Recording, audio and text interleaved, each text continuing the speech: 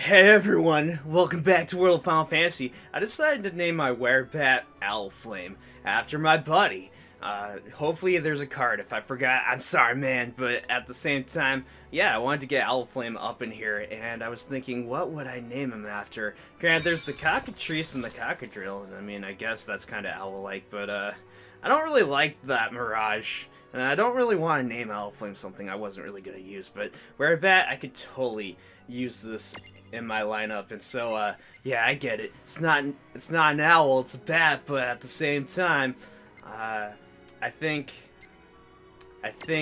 it's fine to shelf Billy Zane. I'm sorry, Billy Zane, but Owlflame has kind of overtaken your spot. He needs to get that experience anyways.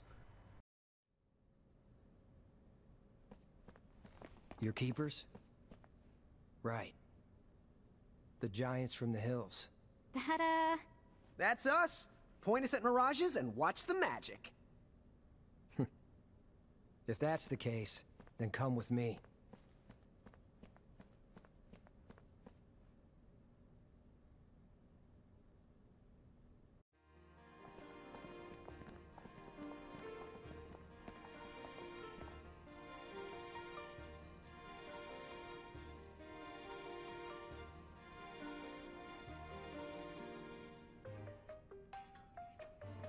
So, who are they?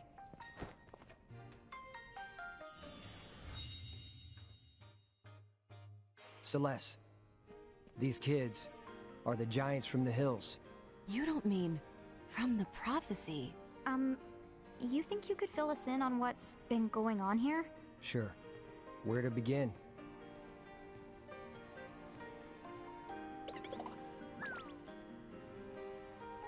So that anchor appeared out of nowhere, then the mirages? Yeah. The League of S sent me here. I was supposed to just be investigating the anchor. But by the time he arrived, the vampires were already running amok.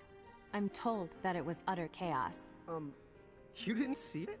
I'm a hired sword, and my job in Tometown is to guard this place, the Library of the Ancients. So rarely do I find myself stepping outside. And it's always quiet here. Nothing seemed amiss, at least not until the town had already been overtaken. Hey, Celeste, where's... Oh, he was over there How strange. Sid? Are you here? Sid? If you don't answer me, I am going to burn all of these books. Wait!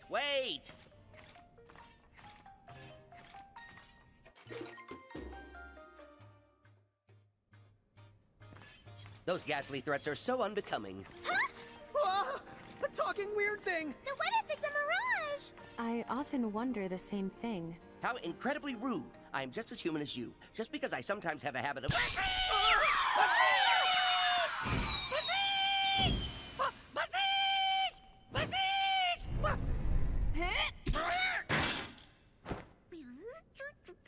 Yes, he does have a habit of going haywire. And it's my job to calm him down. What? Calm him down? If anything, he looks more broken down than— I'm back! Yes, well, it's far harder to break than you'd think. Trust me. I'll thank you not to refer to Yes, me my as lord. May we continue with our conversation now? Oh yes, where were we?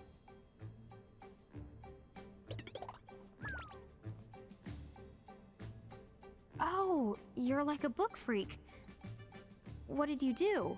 Make a body that doesn't sleep just so you could keep reading forever? Oh, no, please, you have it very wrong. I prefer the term bibliophile, thank you very much. That's the part that's wrong? As I understand it, someone just happened to leave that body he's in lying around, and somehow his soul got embedded in it. His soul's in bed? Wow! I guess in a way, you are human deep down. Maybe his soul needs to I told you I'm human in every conceivable way. No, you really aren't. And what about you then? You say you're the giants from the hills? Now that right there is the real stretch. I mean, what a hoot! What a what? Oh, Tom is not an owl. I mean, it is an easy mistake, but wouldn't you assume she's a skunk or something first? You! How dare you call me this stinky again?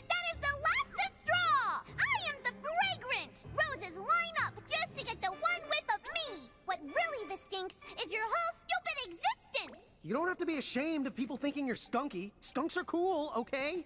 Time out. Wildlife coolness aside, could you not derail every conversation just because you don't know how to vocabulary? But Rain, vocabulary's not a verb. It is if I say so. I'll vocab any way I want to. So can it before I vocab you in the Larry.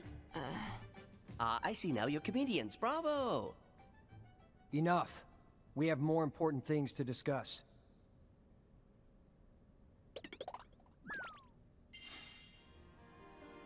Okay, let's get right down to it. Those people back there with the fangs, what is the deal with them? Wow, right down to business. Vampires. They used to be people like us. Until a vampire bite turned them. Huh? Now wait. Don't tell me that people can turn into mirages. And they can't go back to the way they were? Oh, well, while we're going back, when I was younger and even handsomer, oh yes, I remember clearly now. According to several books I have read, those who have become vampires can be cured, provided the vampire that sucked their blood is vanquished before it's too late. So then, all we have to do is move fast and take out the vampires that did the biting? That's the basic idea. But of course, those vampires used to be just as human as their victims. So if we're not careful about it, wouldn't we end up sacrificing as many lives as we managed to save in the end? Although, we could always pick off the illiterate vampires first. You're not really living anyway if you've never known the comfort of a good book. No, I don't think that makes you eligible for slaying. But, point taken, we can't save everyone. Then, dude, what are we supposed to do? What if we defeated the first vampire? The one who started the whole thing? The first? That's it. If you trace the epidemic back, there has to be a first. Yes. Let's call that one the Prime. If we defeat the Prime, then the rest. Hey, yeah! It should cause a ripple effect and fix everyone. We would be vanquishing the Bitey's Biter's Biter. What do you think? Will it work, Sid? Well, it hasn't been particularly long since the commotion started, so yes, I believe that it could. Excellent. What a plan. Did you follow that, Tama? What? Of course I did. Yeah, me too. I was just checking. All right. So, where can we find the Prime? Let's see. Cloud, when you fight the vampires off, have you noticed any patterns to where they seem to go? I never gave it much thought, but now that you mention it, they always seem to retreat to the north. Ah, well, that points to one place. That's right. The graveyard with all the abandoned Mirage trains. That's their lair. Then let's not waste any more time. We should go. Wait, Cloud. Who's going to help the townspeople? I have to stay here. You wouldn't want me to go physique and make a big old mess. Which is exactly the reason why I have to stay here. So, he's a big pain in the royal the butt and certifiably useless! Okay, putting aside how completely not funny that is, we can go to the graveyard for you, right? Huh? Yeah. Vampire schmampire. You just go ahead and point us at any old mirage. And we'll do the rest! All right then. I guess. Let's see what the fabled giants can do. I'll take you to the graveyard. Just say the word. I'll be around. Well, okay, I guess I finally have control. I'm just gonna talk to everyone. If a mirage isn't shaped like a human, then it probably never was one. Attack away, guilt-free. Oh, stop staring. You can very clearly see that I'm human. Oh, Sid. What kind of Sid are you? Are you the one from 2, 3, 4, 5, 6, 7, 8, 9, 10, blah, blah, blah, blah. Celeste. Keepers, I wish you luck. You know, I'm down with Celeste. She was pretty cool. One of the best characters from 6, if you ask me. And Cloud, my homeboy. In case it wasn't obvious, the town is still a big mess. I wish I could help you guys fight, but they need my help. Are you sure you'll be able to face the Prime on your own? I know we got off on the wrong foot, but I think you've seen by now we can handle ourselves. We got it covered. Yep. You just worry about the town. Will do. If things settle down, I'll come find you later. So, next stop, the train graveyard. You ready? Yeah.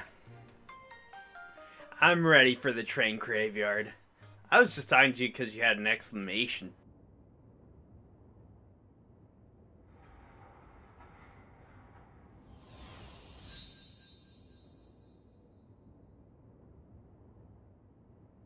Here we are.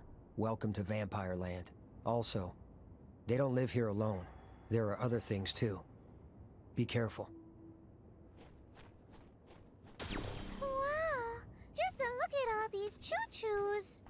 I'm definitely getting that graveyard vibe.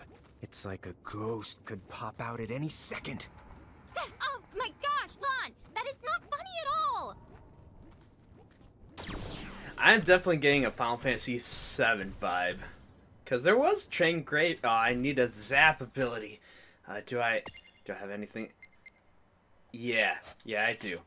I have someone who can use it. Unfortunately, I'm going to have to figure out who I'm going to sacrifice and what I'm going to do. So, you know, I'm going to end the part here. Yeah, next time we're going to traverse the train graveyard and I'll be fully set up and prepared for it and it's going to be crazy and, oh man, I'm not ready for it.